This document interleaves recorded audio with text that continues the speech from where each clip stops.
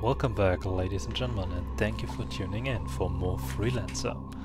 This time, this is the start of a series as a Freelancer system guide, where I'll be talking about every system and its contents. What better way to start off such a series as with Planet Manhattan, the starting planet of the player, when you start the story. And multiplayer.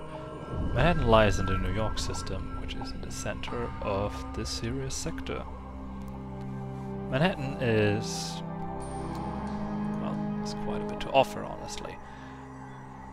There are several ships on sale: the Patriot, the Star Trekker and the Rhino Transporter.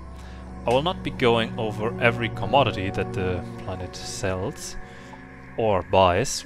Noteworthy, however, is the fact that Cardamine isn't listed as the commodity is buying, which lies at 1,500 Sibyls, but only is acknowledged as a medium price. Going for equipment, Manhattan is pretty basic, as it's the first planet you'll ever on.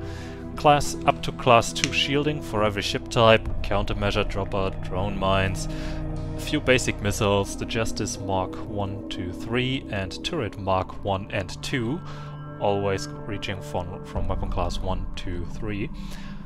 Same with the Lever Blade. Noteworthy, however, are the Magma Hammer and the Vengeance weapons, since they are both class 5. So, some lore.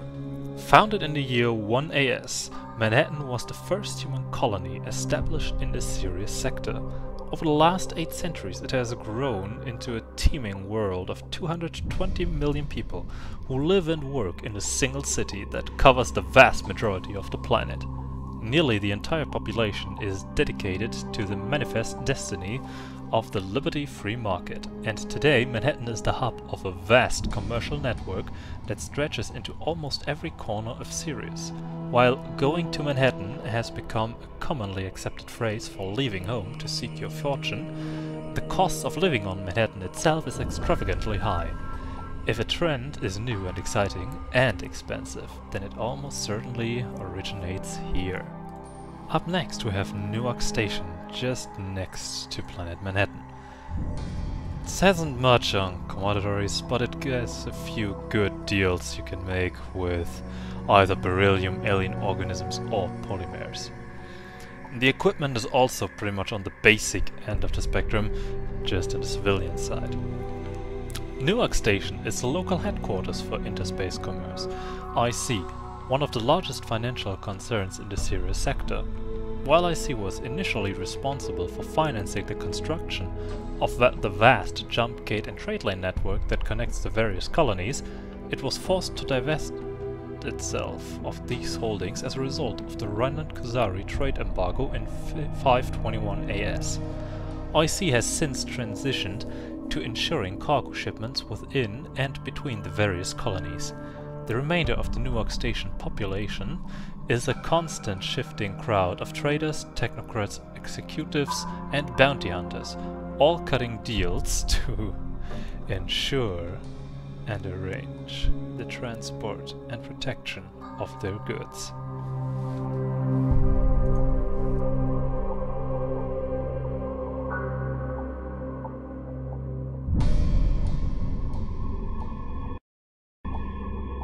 From here on out, we go to the Trenton outpost, right over Planet Manhattan.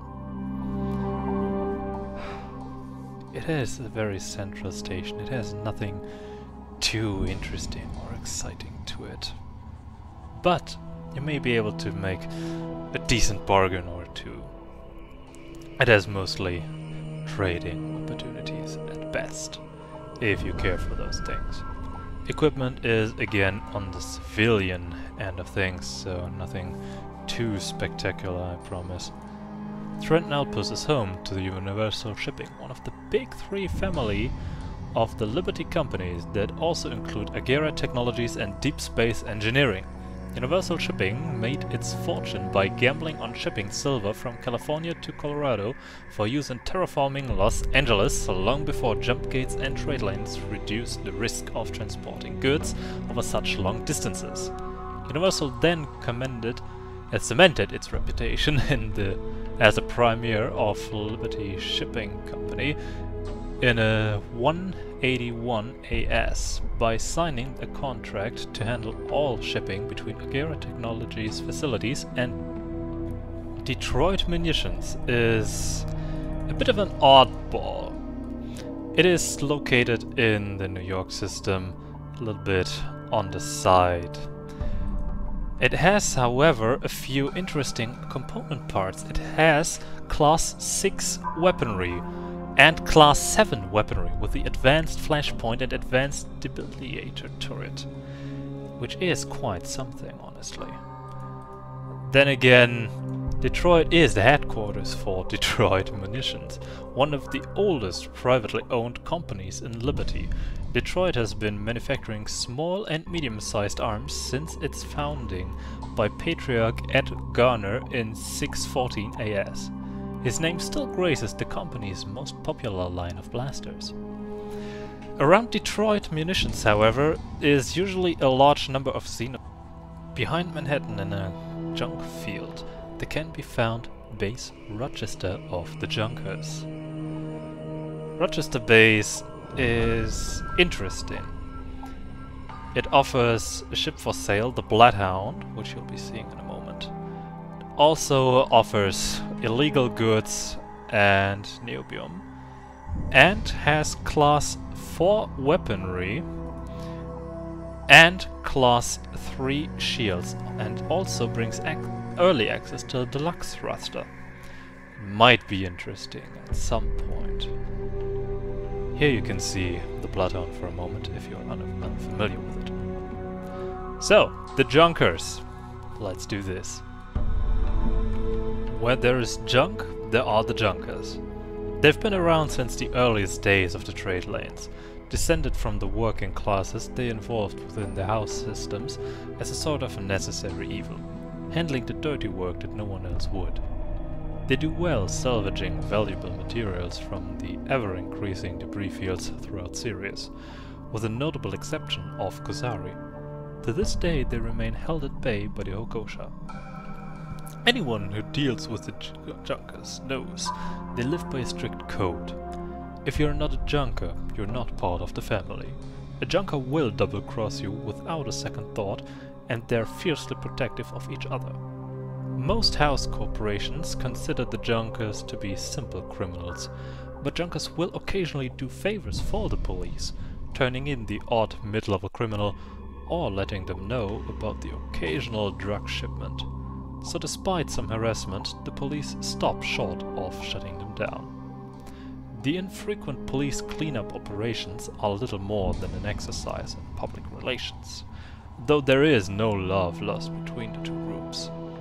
The Junkers make their official money from salvaging debris within the fields, but also a good deal going with various criminals who like their no questions asked policy.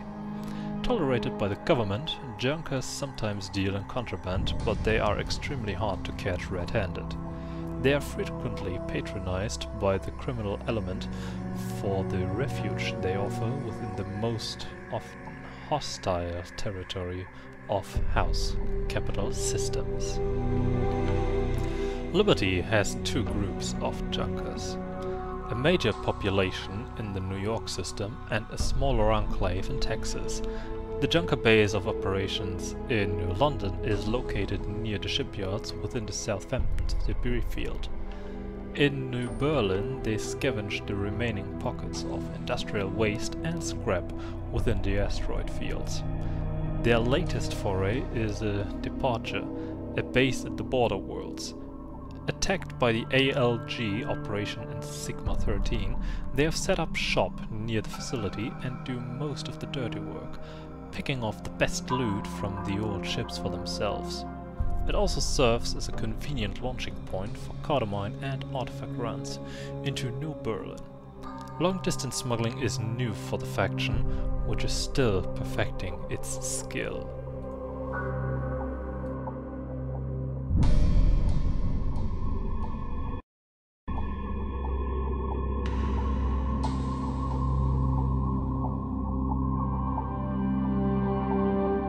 Up next we have Baltimore Shipyard. Baltimore Shipyard lays more or less in the heart of Liberty and offers a good deal for shiphold plates. That aside, Deep Space Engineering constructed the Baltimore Shipyard as a part of its overall operations. But when it's not at full capacity, it also builds prison ships and cruise liners for sale on spec.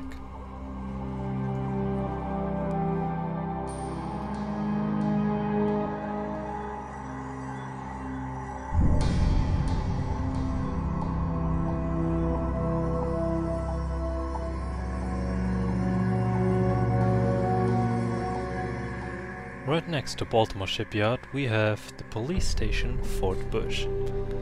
Only notable committee price is the copper value of 360, which is quite good. That aside, the usual equipment is nothing too special, so we'll not cover that. Fort Bush was one of the earliest outposts established during the settlement of Liberty. As Liberty expanded, Fort Bush became a popular jumping-off point for a number of wild business ventures as explorers set out to make their fortune among the stars. Today, Fort Bush provides a haven for traders from all over Sirius who have business to conduct in Liberty.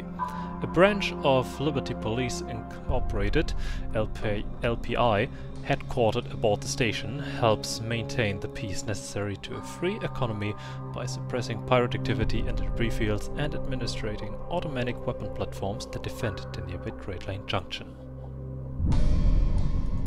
Pittsburgh is visited during the main story and has cheap drinks, but little else, as King also says. It's got nothing too interesting in the point of trading.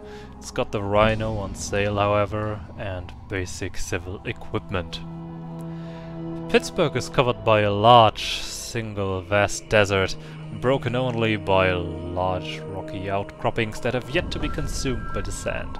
Without any icy asteroids in the close proximity, the planet was not considered a good candidate for terraforming and remained sparsely populated until a full-scale mineral survey in 650 AS pinpointed deposits of boron in the form of borax salts deep within the Corrida Plateau. A mining operation was established on the planet in 660 AS by Deep Space Engineering to exploit these deposits. It's now the only raw material extraction facility within Liberty Space. Turning from there, we have the planet Maine. It's an icy moon, and, well, DSE does some field testing there. Norfolk Shipyard of the Liberty Navy sits together with Battleship Missouri near Zone 21. It is owned by the Navy and, all things considered, not too interesting, though high temperature alloy and polymers bring good prices here. The equipment is fairly basic, however, so let's get to the interesting part. The Norfolk Shipyard in continuous operations since its construction in 230 AS.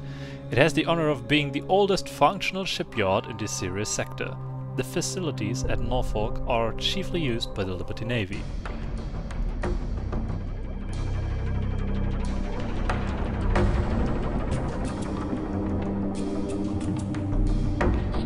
Only a single turn away from that is, as mentioned, the Battleship Missouri, with several informations classified, and on offer the Liberty Navy Defender, with optional Class 4 weaponry also for sale.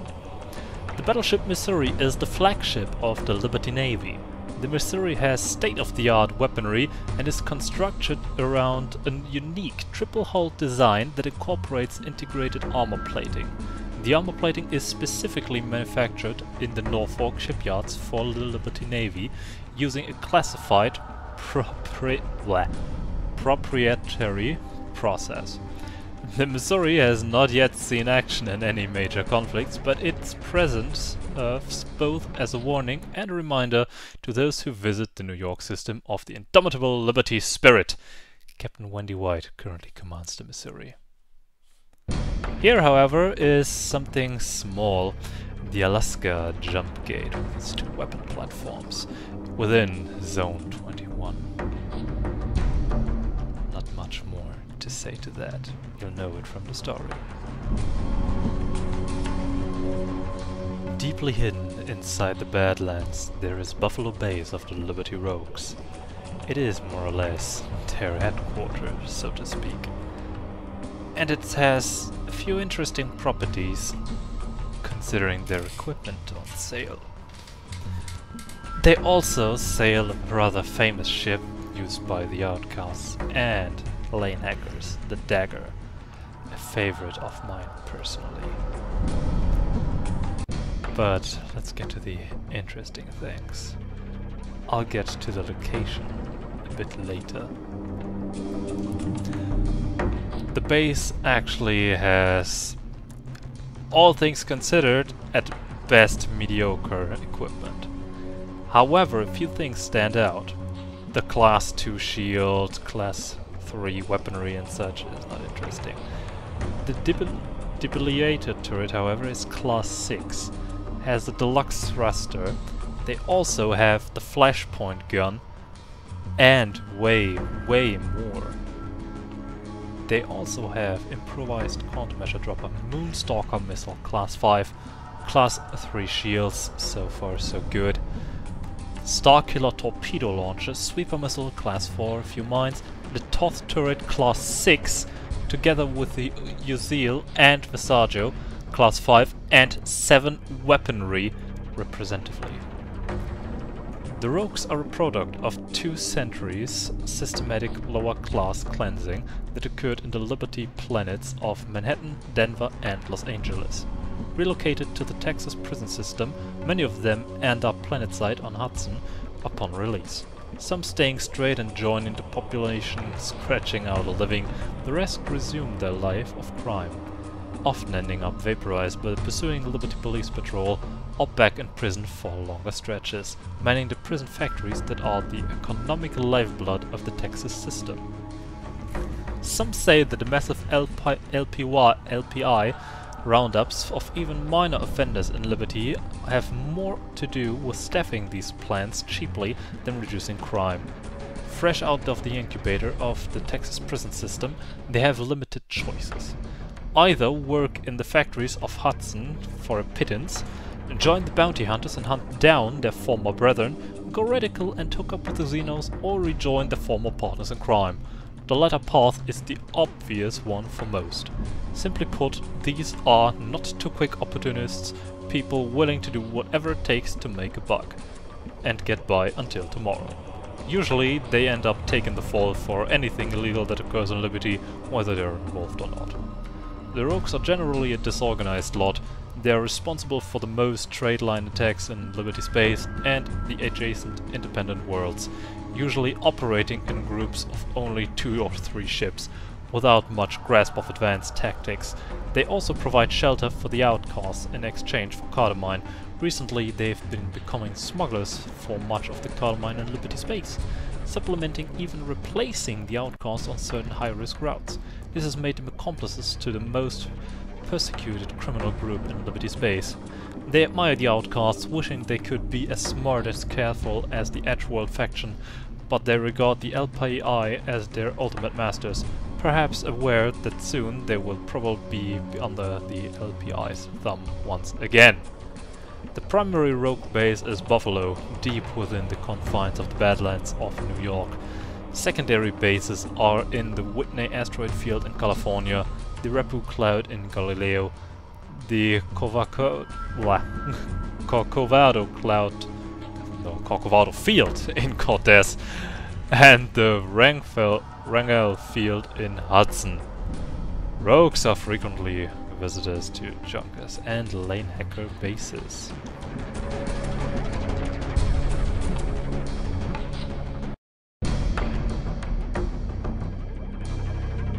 Since we're on the Badlands, there are a few interesting things. Let's take a look at this. Patrol 27. There are 3 records inside of the Badlands, all carrying the same level 3 equipment and a bit of ammunition. Nothing too interesting, and especially within a strong radiation cloud, but absolutely worth the mention coming from a system guide.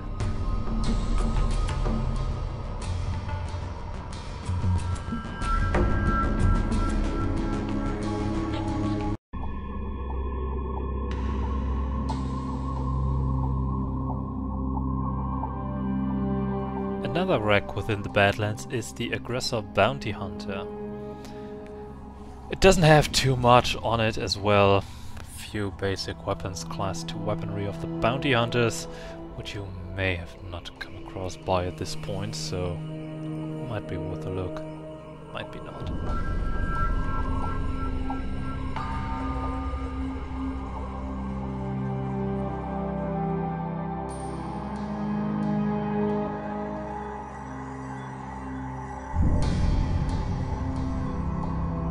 Flint is something to look at.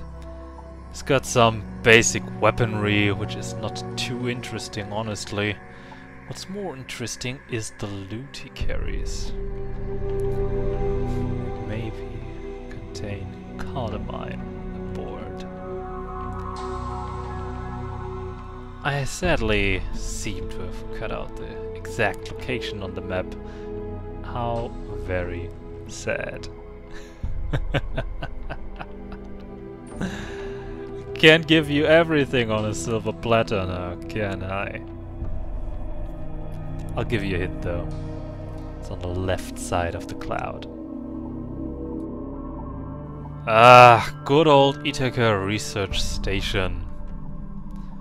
Well, not much from this one, except the close proximity to the Magellan jump gate. You wouldn't think I forget West Point Military Academy, do you? Especially if it's right next to Planet Manhattan, so to speak. However, I'm getting scanned here, so before I read out, I'm getting the hell out of here. West Point Military Academy has been training the best and brightest officers in the Liberty military for over 600 years. The commandant for West Point is currently Admiral Walter Evans, and his staff includes decorated veterans such as Captain Jason Findlay and Captain Marcus Walker. It's all dark.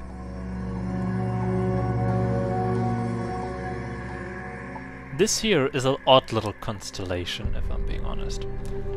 These are just storage containers within the Detroit debris field, and 6 weapon platforms of the not so nice kind, however they aren't that well directed, honestly.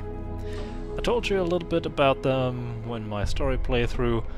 They only shoot in one direction, meaning this is the dangerous side, this is the harmless side.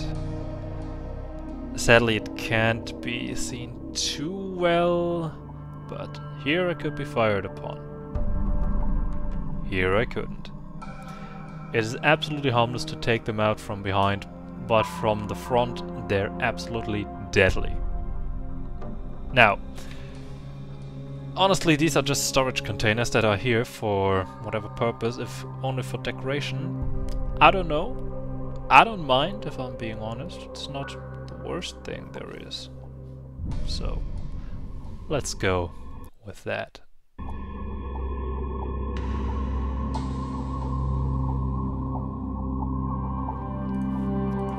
The Jersey debris field, an industrial dumping ground left from the early expansion efforts, is now frequented by junkers and rogues. The Jersey debris field, a floating junkyard, the byproduct of orbital development around Manhattan. Some criminal activity is present, chiefly drug runners and smugglers, along with the itinerant junkers who comb the field looking for scraps and parts.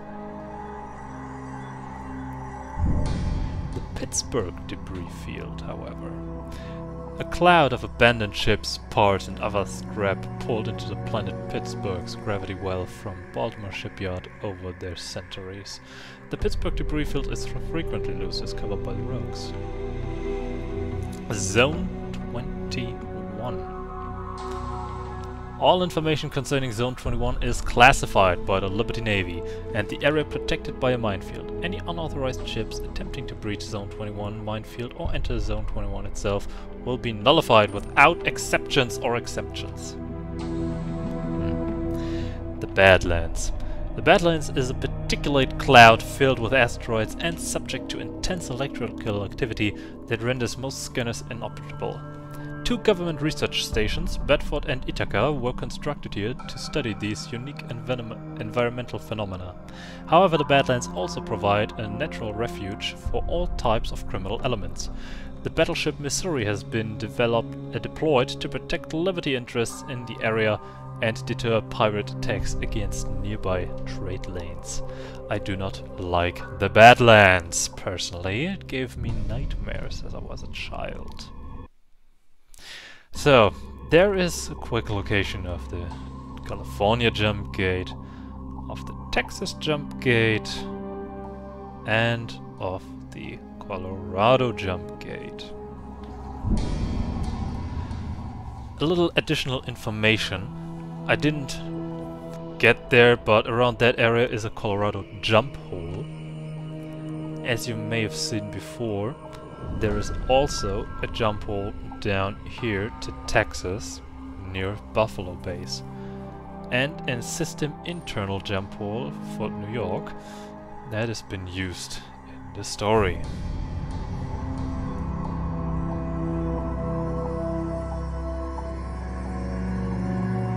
So, there we have it. This was the New York system. Everything noteworthy that can be found here. I could of course also mention that the sun is a medium white. That is like all the central systems is a quarter, so 4 central trade lanes with a few outer arms, but not necessary, I believe. You'll see all that and more during this series. I'll try to cover every single system. A few informations, however. Around Pittsburgh there is a lot of rogue activity. Around Detroit is a lot of Xeno activity. Outcasts can be found especially close to Texas, and of course a few in the Badlands. Lane hackers are very rare. I believe they aren't even showing in this system at all. Mostly you'll find rogues, few Xenos, if you're unlucky, outcasts, if you're not equipped or capable to handle them, especially early on, because they can be quite troublesome. If you have any suggestions on what I should cover, if I also should cover patrol lines, dangerous terrain, how and where to encounter what criminal organization, and maybe even a bit more about the organization themselves, let me know in the comment section. I'll gladly take any criticism, any advice under consideration, because I aim to improve, and especially I aim to just do something nice for Freelancer. So, I hope you all have a wonderful day. Enjoy yourselves, enjoy space if you should happen to play Freelancer right now, or happen to play it at all, of course. And I'm sure I'll see you in the next system guide. Next time will be Colorado, followed by California, Texas. First off, Central Liberty Systems, and from there we go on around. I'll see ya.